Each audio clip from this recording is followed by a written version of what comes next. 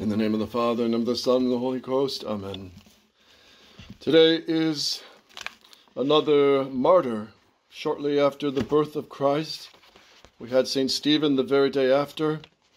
And today yesterday was the Holy Innocents.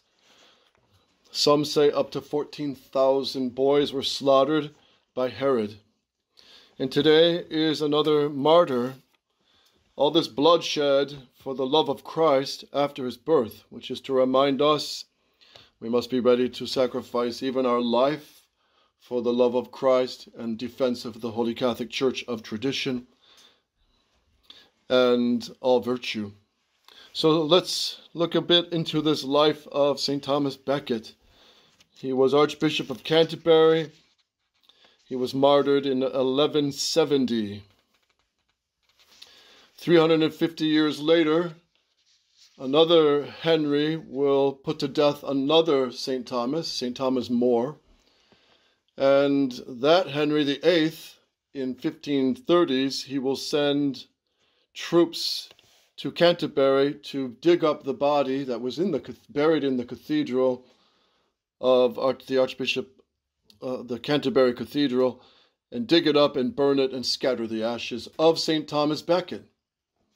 Now, some say, I was there at the cathedral, and some say that the monks knew that they were going to take the body of St. Thomas Beckett, and some of them dug it up and hid the body before the soldiers could get there. So we'll find out what's true, but no one knows where the body really is now, if they hid it. But when you go into the Canterbury Cathedral, it's truly magnificent. It's gigantic. And it was built, of course, for the Catholic Mass. And then the Anglicans stole it under the Henry VIII. But when you walk in, if you started walking in up through the main doors, up the main aisle, you have the main altar, and you have many side altars. And then you would go to the left side, which would be the gospel side, which is another chapel, which was where St. Thomas Beckett was chanting Vespers when they martyred him. And he came out to face his murderers, the four men, the soldiers of Henry II, and they killed him right there in the cathedral. So on the very spot where he was killed, martyred, there's a big marble slab in the floor that says Thomas. St. Thomas was martyred right here. So the details of his death are very well known, had been handed down. So let's look quickly at his life. His father's name was Gilbert. His mother's name was Matilda. And when he was a boy, he was born on St. Thomas's Day, which was December 21st in the year 1118 in the city in London. And he was sent to school with the Canons Regular of Merton in Surrey. When he was 21, he lost his mother and soon after his father.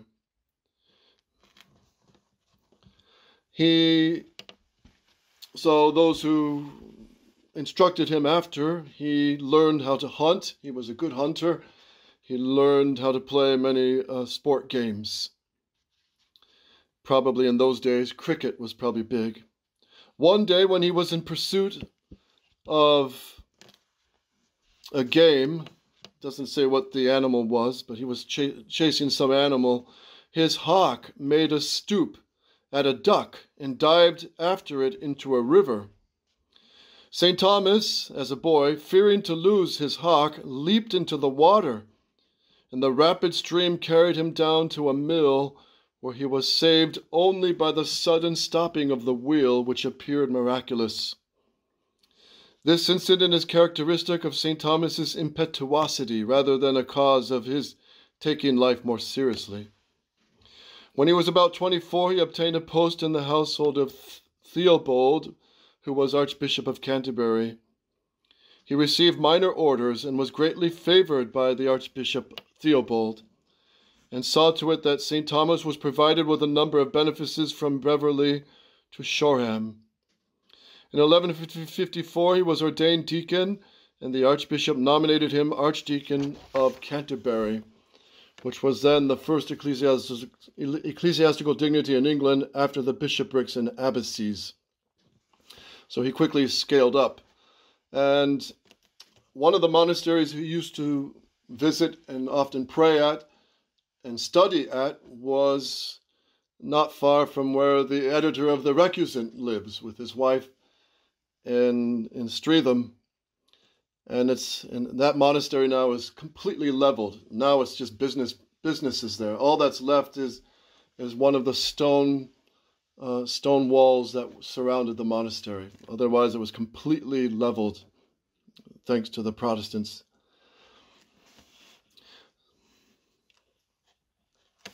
So St. Thomas, rising up in the ranks, he always stood for what was true.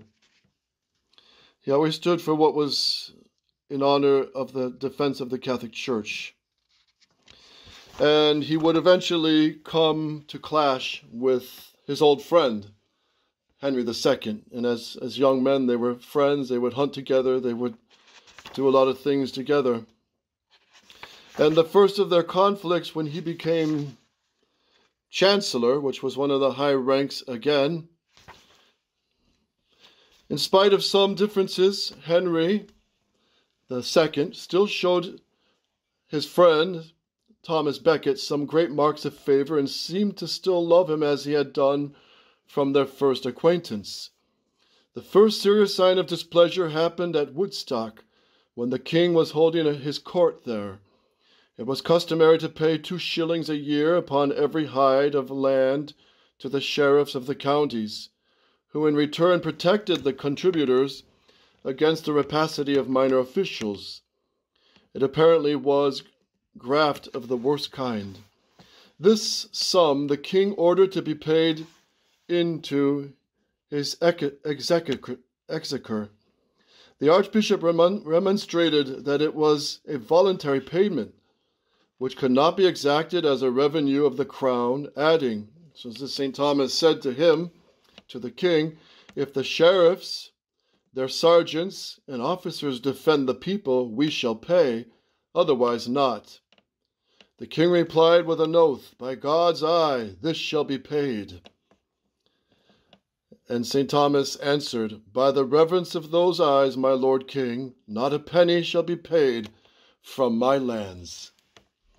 So here's the first knocking of horns. Henry said no more at that time, but his resentment was roused. Then came the affair of Philip de Blois, a canon, a priest, who was accused of murder.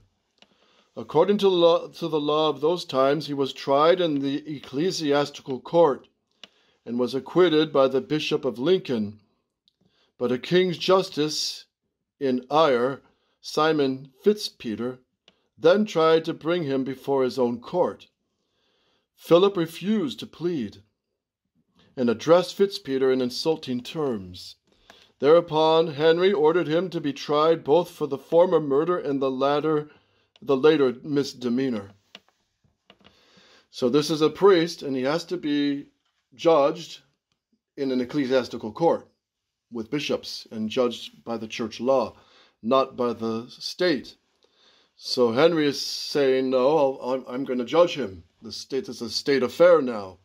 So St. Thomas pressed for the case to come before his own court, and the king reluctantly agreed. Philip's plea of previous acquittal was accepted for the murder, but for the contempt of court he was sentenced to be flogged and suspended for a time from his benefice.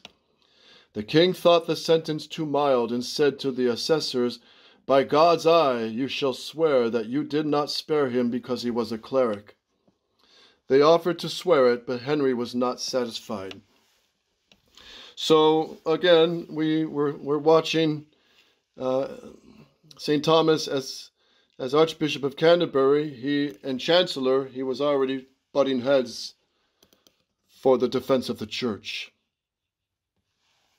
Accumulations of conflicts of these kinds provoked him in October 1163 to a call by which all the bishops were called to a council in Westminster, at which the king demanded his handing over of criminal clergy to the civil power for punishment.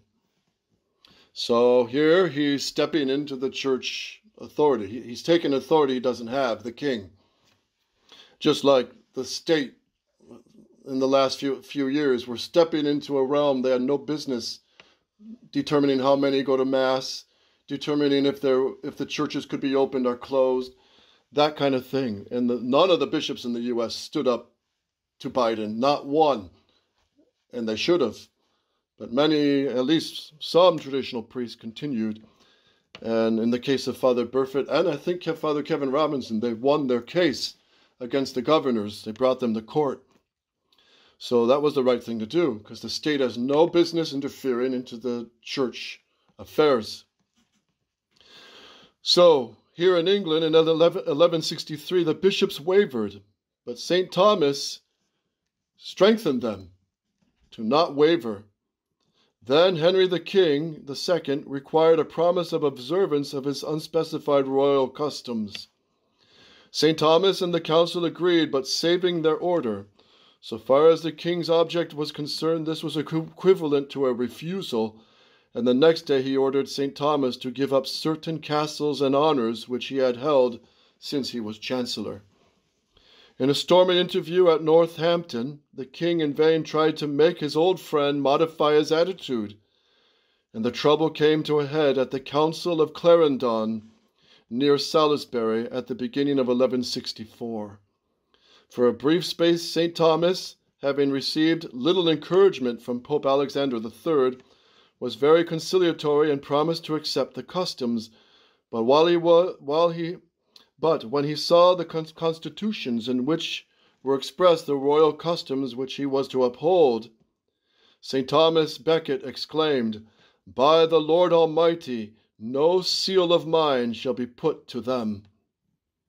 They provided, among other things, that no prelate should leave the kingdom of England without the royal license, or appeal to Rome without the king's consent.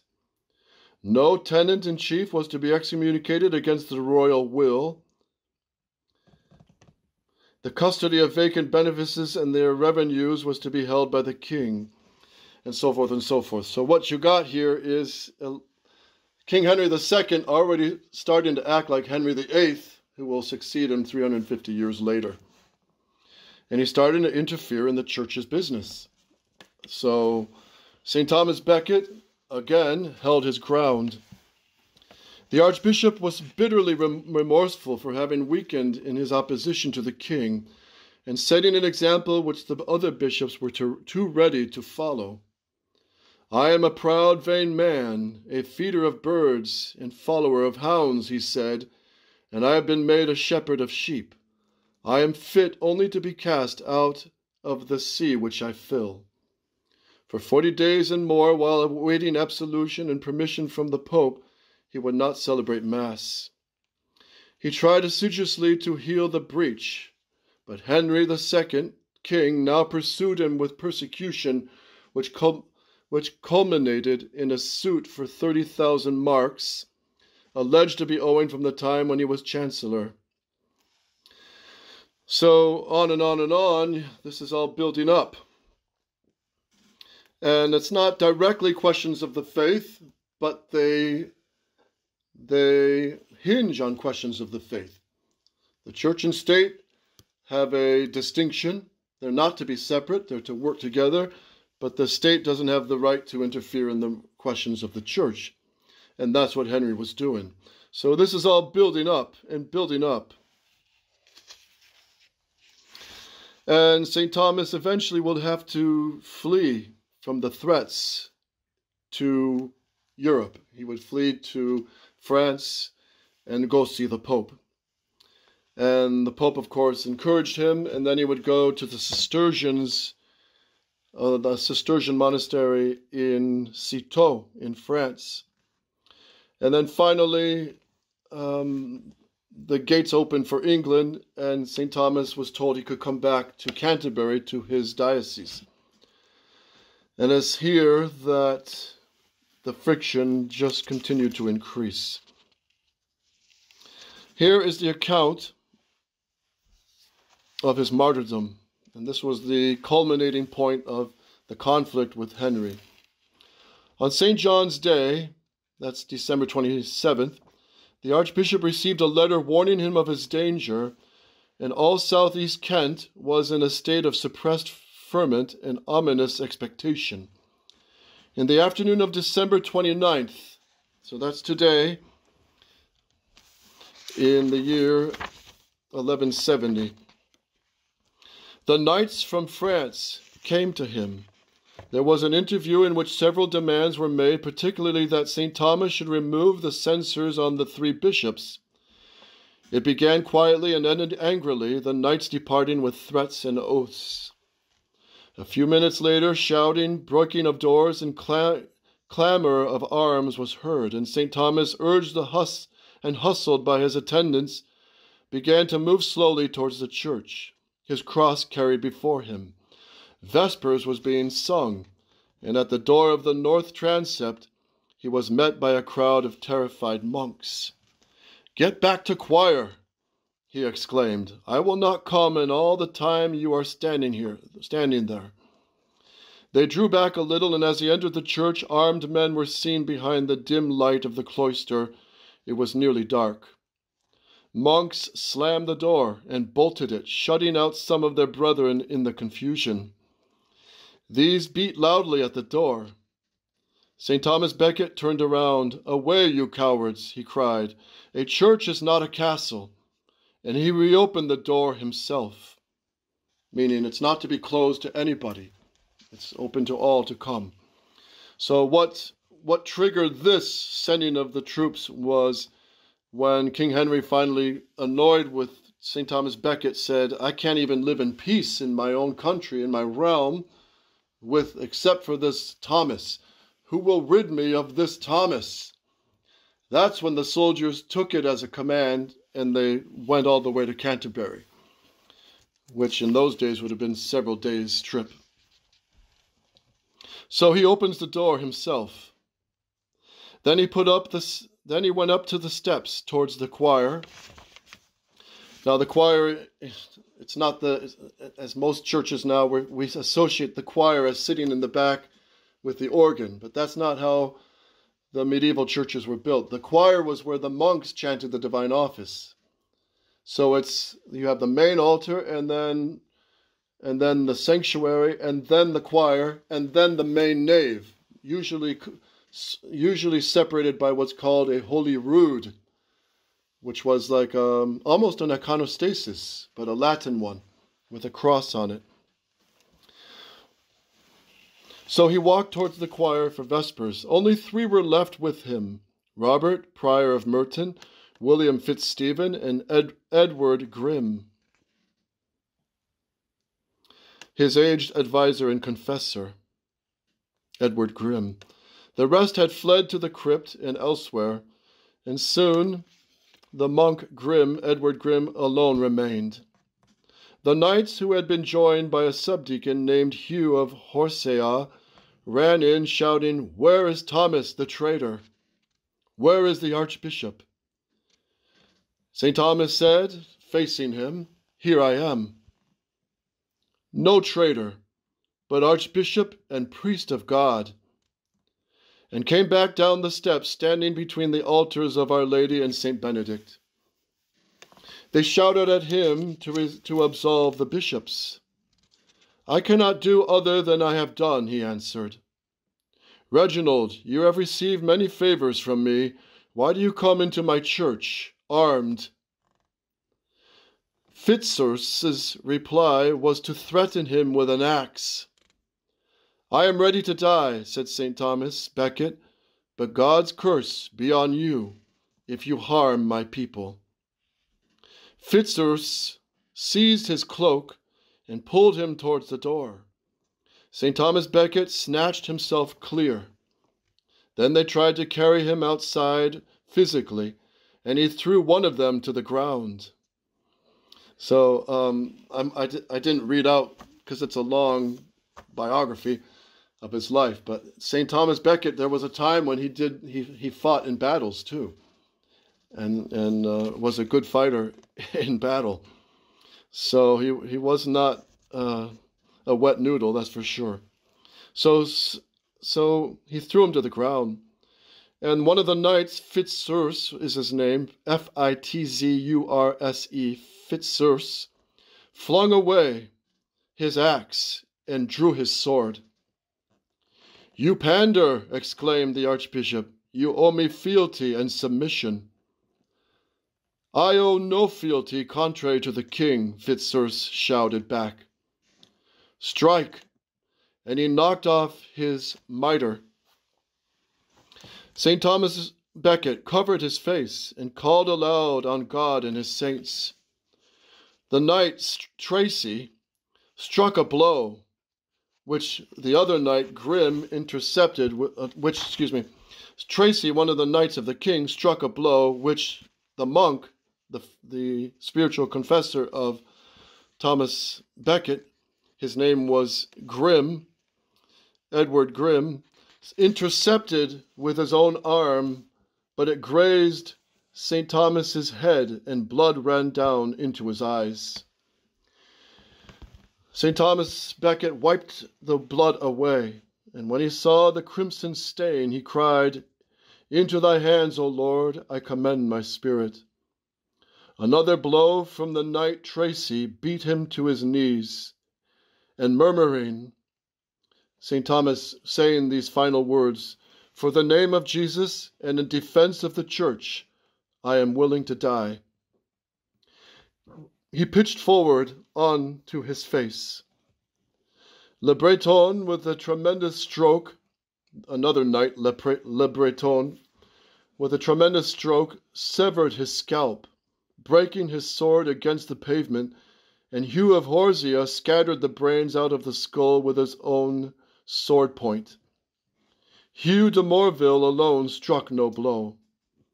Then shouting, "The king's men, the king's men," the murderers dashed away through the cloisters. The whole thing was over in 10 minutes, while the great church filled with people and a thunderstorm broke overhead. The archbishop's body lay alone, stretched in the middle of the transept, and for long no one dared to touch or even to go near it.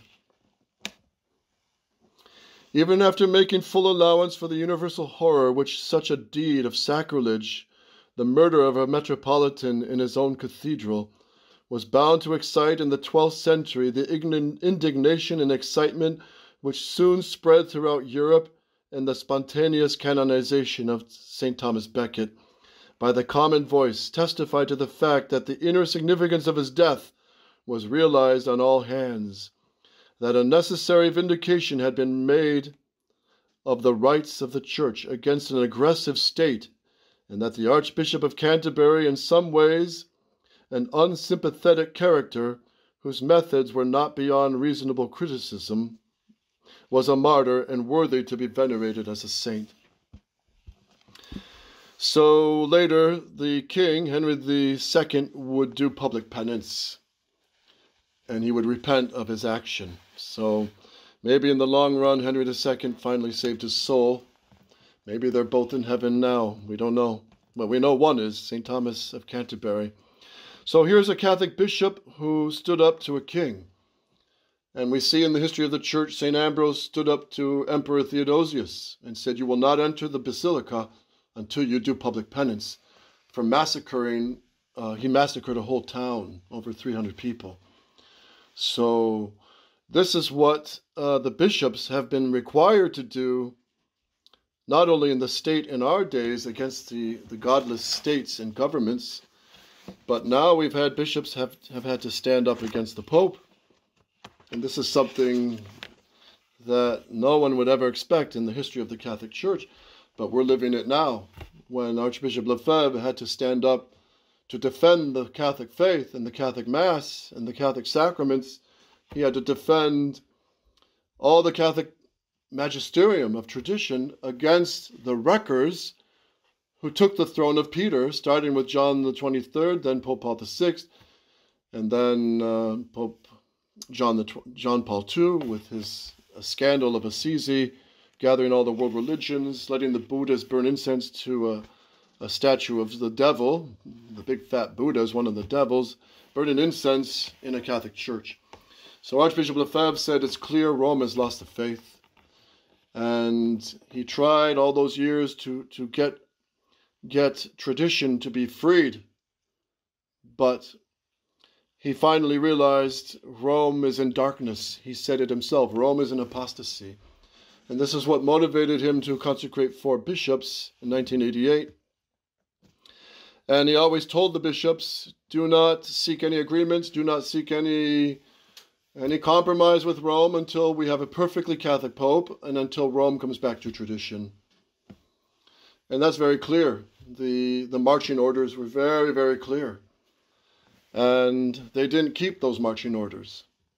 The 4 sons of Archbishop Lefebvre, the 4 consecrated bishops, they didn't keep those orders. And, well, this is where we are now, with the new SSPX compromised on levels of doctrine with the doctrinal declaration, the six conditions for the agreement with Rome, precisely before Rome comes back to tradition. And it was Archbishop Lefebvre who told the Pope at the time in 1988, in the fall, he said, if Rome wants to dialogue, if one wants to have more meetings, I will set the level. It will not any longer be, oh, can we have one more bishop? Can we have a church? Can we have this? Can we have that? No, he said, I will put it at the level of doctrine. And I will say, as I've always said to Rome, if you don't accept the syllabus of errors, Pascendi, condemning modernism of Pius X, if you don't hold to the social kingship of Christ, as proclaimed by Quas Primas, if you don't hold to all the encyclicals of these popes who condemn the modern liberalism and modernism, then there's no agreement possible until Rome comes back to tradition, and Rome comes back in line with all the previous popes before, from Pius XII beyond. So that was very clear, and Archbishop Lefebvre stood up to the Pope, something that no one would ever expect. But he did, and we have to still hold that position. Praying for the Pope, but we resist him to the face. And this is what all traditional Catholics throughout the world are obliged to do. And not only the Pope, but the modernist bishops, and also the compromising bishops of tradition. We have to also oppose them. Bishop Follet, he has no right to destroy the work of Archbishop Lefebvre and Catholic tradition by putting it under the wings of modernist Rome and getting all these favors at the price of compromise on doctrine and with the new Mass. And that's, unfortunately, that's what was done in 2012. And of course, we cannot accept either those bishops who promote the new Mass and new Mass miracles, and new Mass gives grace, and new Mass nourishes your faith. We have to oppose that also, because that's false teaching, it's dangerous teaching, and it confuses the faithful. And let alone saying that these are not the times for a seminary, when the first duty of a bishop is always to look after the future of the Catholic Church. His first duty should be seminaries, Catholic seminaries, good seminaries, like Archbishop Lefebvre. That was his first concern. So bishops who don't build seminaries and promote seminaries, they're practicing birth control, spiritual birth control, and they'll answer to God for that. So rather than saying this is not the time for seminaries, he should be saying we need a seminary in every country, in every state. And all good bishops, especially the saints, canonized ones, always look first and foremost to the seminaries. And St. Pius X himself wrote encyclicals on the importance of seminaries and how to form good priests. So, well, we have to continue the fight of Catholic tradition until God steps in. And the Blessed Virgin Mary, she promised that in the end my Immaculate Heart will triumph. Sister Lucia did say a Pope will finally properly consecrate Russia. It will be done. and the period of peace, that is, the social reign of Christ, will be issued in. But we're not there yet. We seem to be very far from it. But as things move quick, maybe we're getting closer. So let's pray for all the bishops.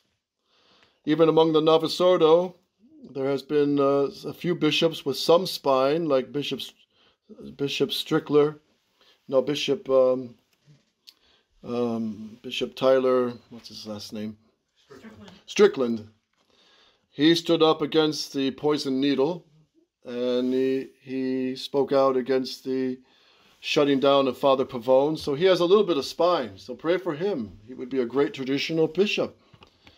But he would probably have to be conditionally reordained to make sure he's a priest in tradition. He'd probably have to be conditionally reconsecrated as a bishop in tradition.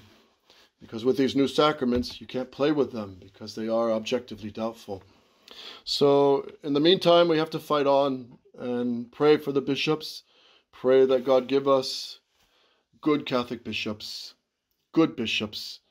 and let alone a good pope. So let's storm heaven today and pray also today. By the way, pray for a crippled man. His name was Paul. And I brought him communion over the years, and he died today. So pray for his soul. He was always in a bed, always crippled, always quite sometimes miserable with that cross. So he died today. I gave him extreme unction a couple months ago, and so pray for his soul also. Paul. O Mary conceived without sin. Pray for us who have recourse to thee. O Mary conceived without sin. Pray for us who have recourse to thee. O Mary conceived without sin. Pray for us who have recourse to thee. And for those who do not have recourse to thee, especially all communists and Freemasons and other enemies of Holy Mother Church. Amen. In the name of the Father, Son, and the Holy Ghost. Amen.